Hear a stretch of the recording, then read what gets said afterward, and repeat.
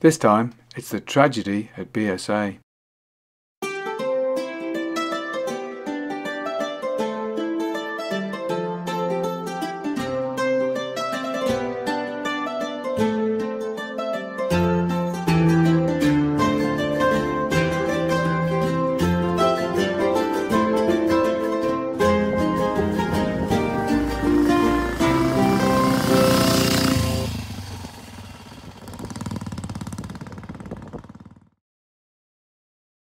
Now, it's difficult to underestimate BSA's contribution to the war effort.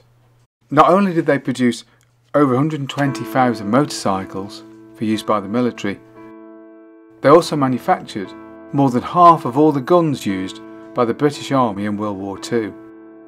So it's not surprising really that the factory would be in the crosshairs of the Luftwaffe. And so it was that just 5 days after Coventry had been blitzed destroying the Triumph factory, the BSA's turn would come.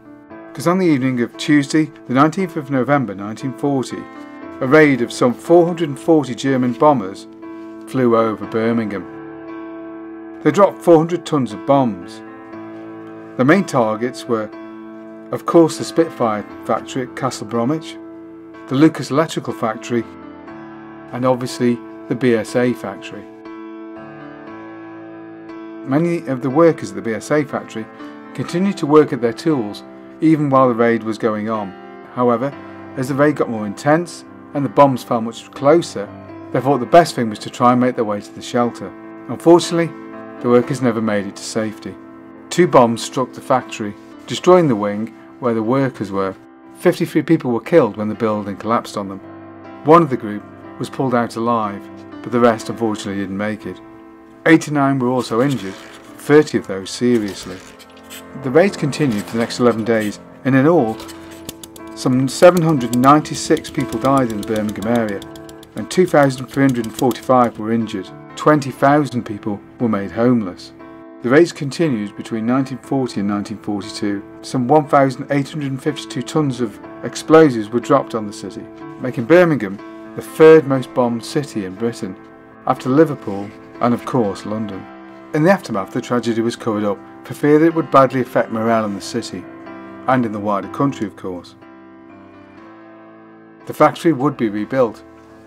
Production of BSA's side valve M20 was virtually unaffected because they were able to farm production out to different factories. Rifle production was however affected, and it was 3 months before production would resume of rifles, and the royal family would later visit the factory. And this really does give some measure of the importance that BSA and the surrounding area had to the war effort. Tragically, although 53 people died at the BSA factory, no memorial has ever been constructed there. Today, only a very small area of the factory actually survives. Some have said that this should be reconstructed in honour of the factory, but more importantly of honour of the people who've died. But as yet, nothing has come of it. Well, I do hope you enjoyed that video. If you did, don't forget to like and subscribe. And of course, thank you very much for watching.